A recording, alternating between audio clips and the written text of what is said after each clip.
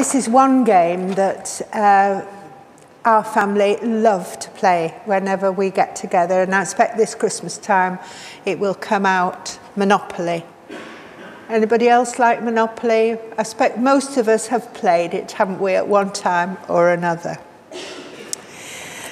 Now, before we play,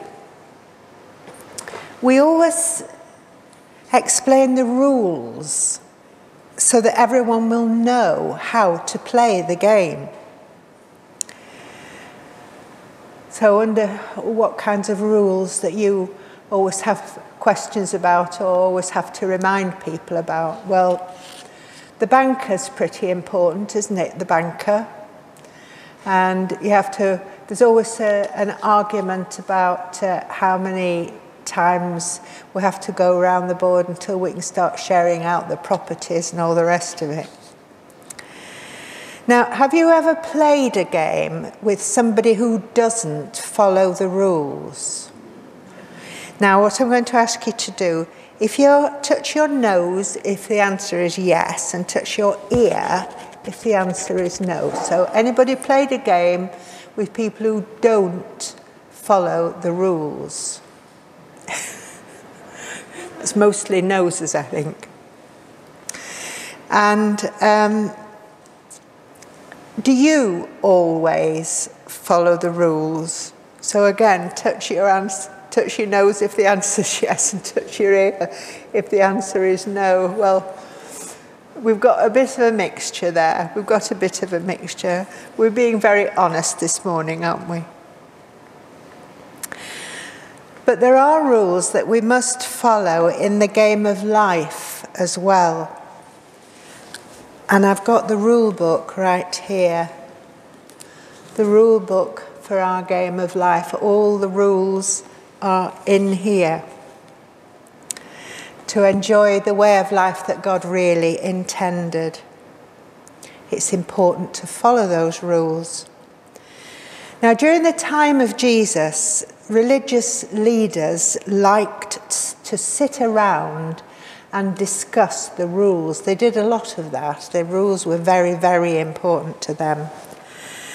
And they would sometimes ask Jesus questions about the law, about the rules, to trick him into saying something that would cause people to turn against him. Well, one day they were questioning Jesus, and he answered them with one good answer after another. He seemed to always have the right answer for them. And then one Jewish teacher asked him, of all the rules, all the commandments, which is the most important? I wonder which the most important rule is to you.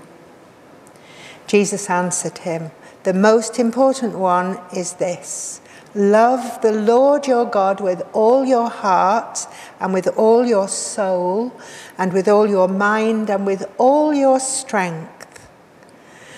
And the second is this: love your neighbour as yourself.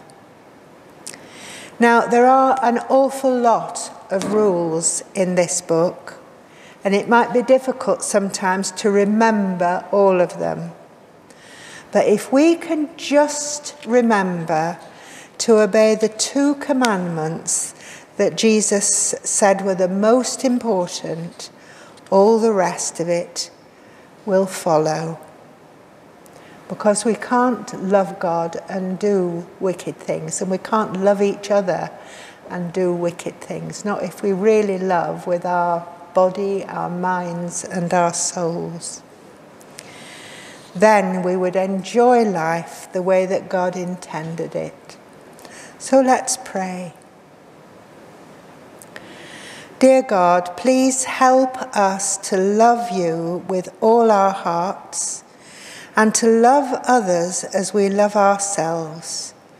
In Jesus' name, amen.